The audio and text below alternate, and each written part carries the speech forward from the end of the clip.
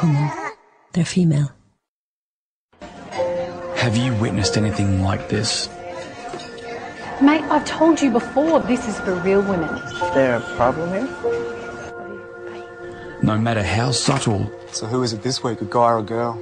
Haven't you made your mind up yet? they are all forms of sexually based harassment. Sarah, get that thing off your neck. We don't all need to hear about it. Anybody can report this behaviour. And there are laws to protect you. Do something about it.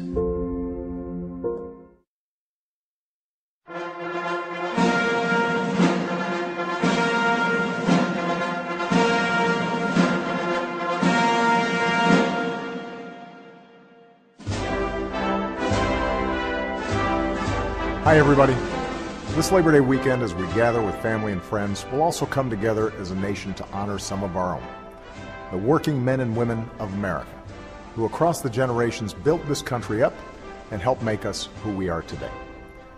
On Monday, we'll celebrate that proud history. We'll pay tribute to the values working Americans embody: hard work, responsibility, sacrifice, looking out for one another. And we also need to recommit ourselves to their cause, to securing for them a better bargain so that everyone who works hard in America has a chance to get ahead. You see, over the past 4.5 years, we've fought our way back from the worst recession of our lifetimes.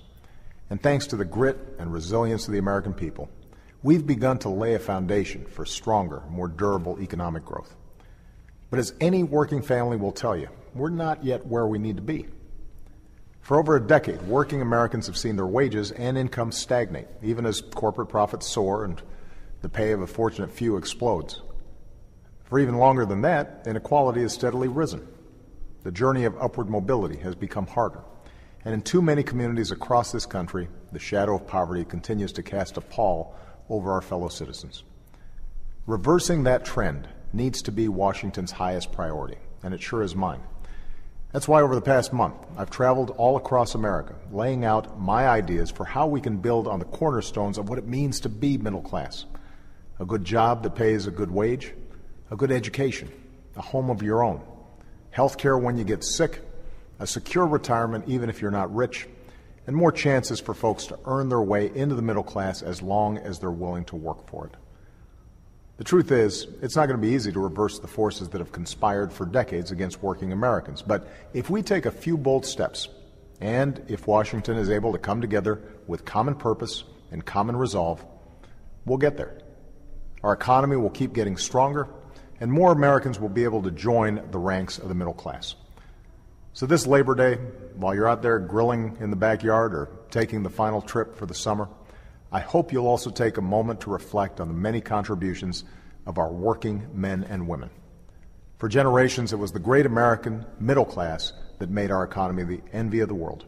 And as long as I'm president, I'm going to keep fighting to make sure that happens again. Thanks, and have a great weekend.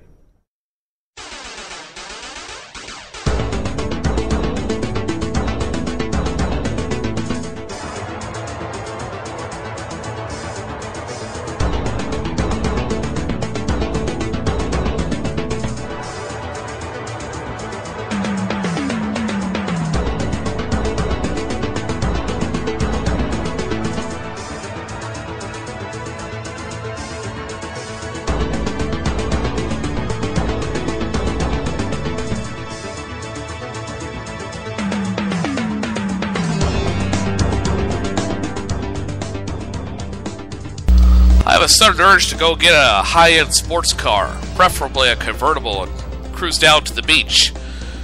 Problem is, the nearest beach is thousands of miles away from here. Anyway, welcome back to Studio 26 on this Labor Day special, First Cup, and hope you're enjoying the show.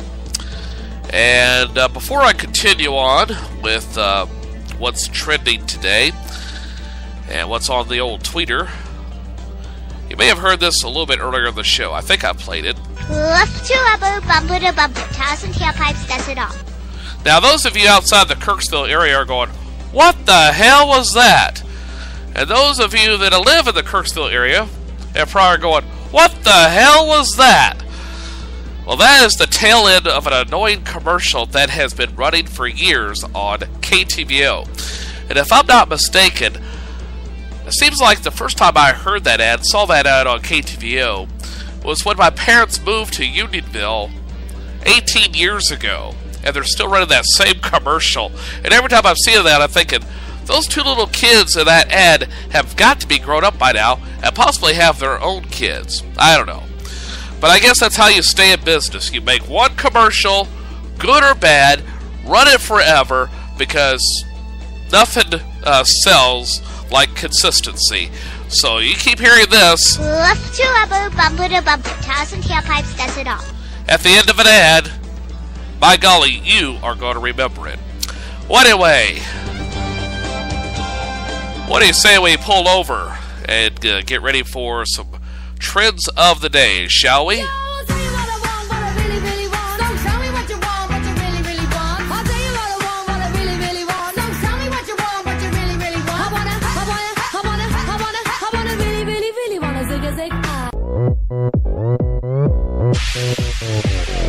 Oppan Gangnam Style.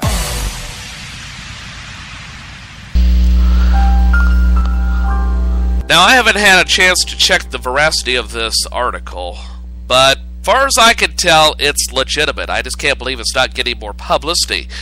What I'm talking about is Miley Cyrus. Yes, I'm talking about good old Miley once again. Remember her from the VMAs a week ago yesterday. Well, apparently, prior to her,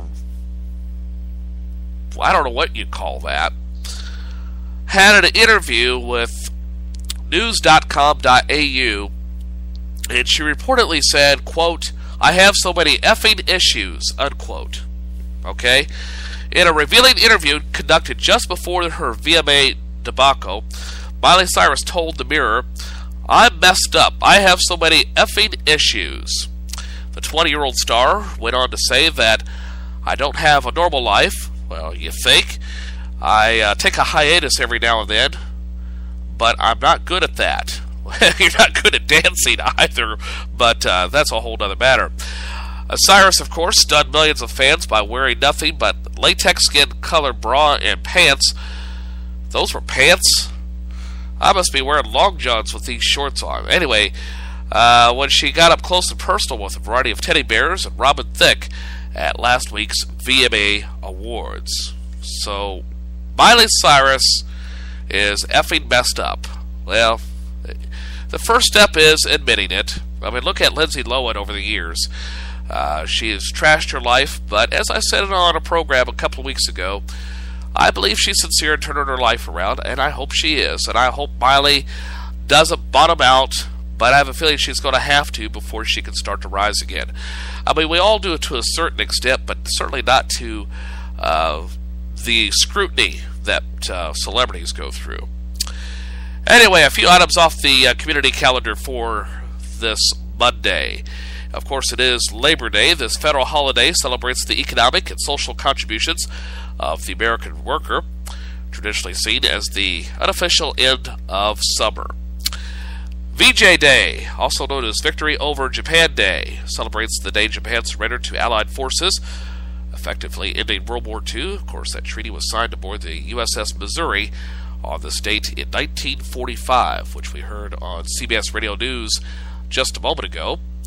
And finally, for today, the 56th annual Mackinac Bridge Walk from St. Ignace to Mackinac City, Michigan takes place today. So those are just a few of the things trending and what's going on around the country on the second day of September 2013. And that's going to oh, son of a bitch. Why is this happening?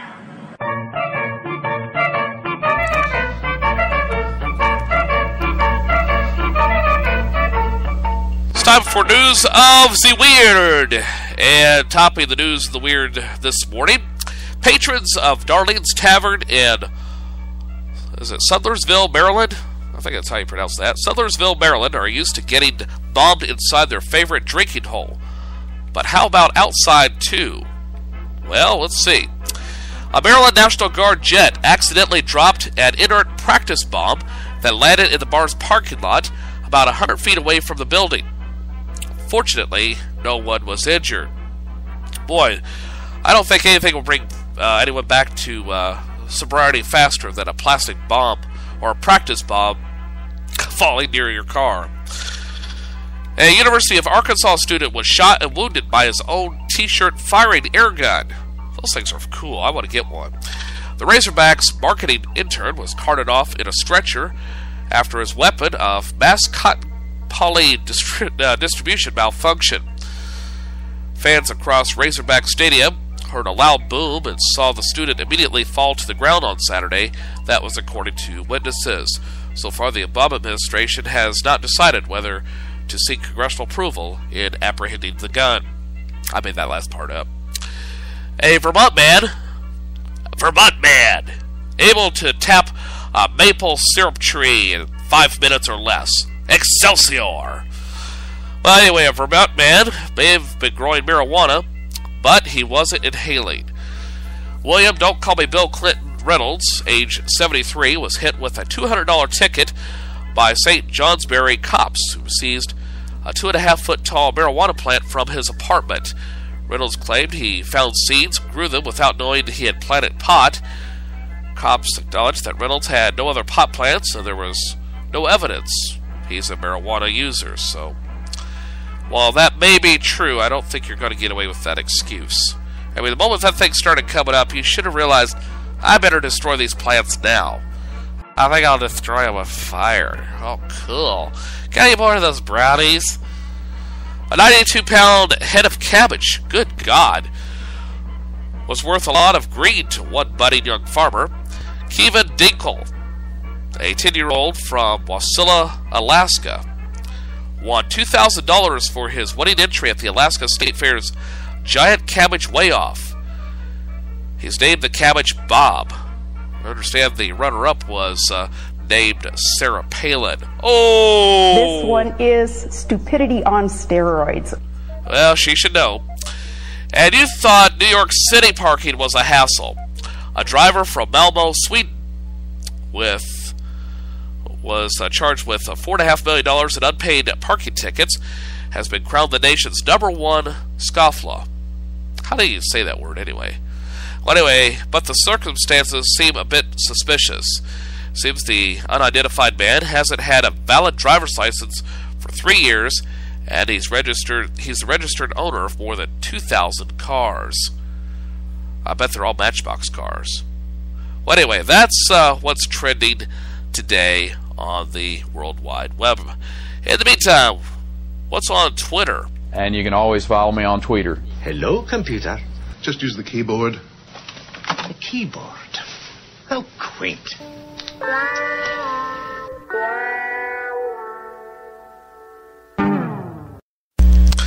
Well, New York's Attorney General recently sued Donald Trump for $40 million, saying this real estate mogul helped run a phony Trump university that promised to make students rich, but instead steer them into expensive and mostly useless seminars. So I've searched the Twitter for comments, and here's what I've found. Andy Laster writes in, I know this sounds awful, but there's a tiny part of me that thinks you deserve to get scammed if you signed up to go to Trump University. I just wonder what the mascot would be. It would be the Trump Chumps? Anyway. Top conservative cat, Tea Party cat, writes, well, of course Trump University didn't help everyone. Trump's methods only work if you start by inheriting $100 million. Sam Rowe writes in, how many Trump University grads has Donald Trump hired? Interesting question. And finally, Obsolete Dogman writes in, did Trump University at least offer classes about finding the real birth certificate? Ooh, nasty. Going right for the jugular on that one. Well, it's time for today's Song of the Day. And this was a runner-up for this week's edition of Joe's Mixtape, which I paid tribute to the American worker on yesterday's program, which you can check on, which you can listen to by downloading off my website, tinyurl.com/Gunther's House.